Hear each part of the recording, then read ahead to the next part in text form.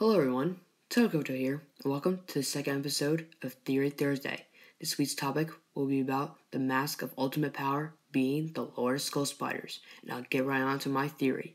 My theory is that when Ikibu knocked the mask off of ultimate power off Makuta's face, it crashed onto the island itself, and it became a creature, and that creature was the Lord Skull Spiders.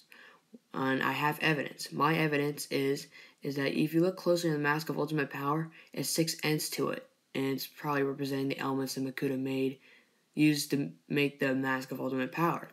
If you look at the lower Skull Spiders, it has 6 legs. So yeah, that's pretty much my evidence, and it kind of looks like the Mask of Ultimate Power, like its color scheme wise. So yeah, that's pretty much it for my theory, and if you guys enjoyed this video, give a thumbs up. Sorry that this theory was so short, but I thought it was a really cool one, but sorry that it's really short. If I have anything to add on to this, I'll probably make another theory of this soon. But if you guys have anything to add on to this theory, say in the comment section down below. And yeah, thank you guys for watching. I'll see you guys next time. Goodbye.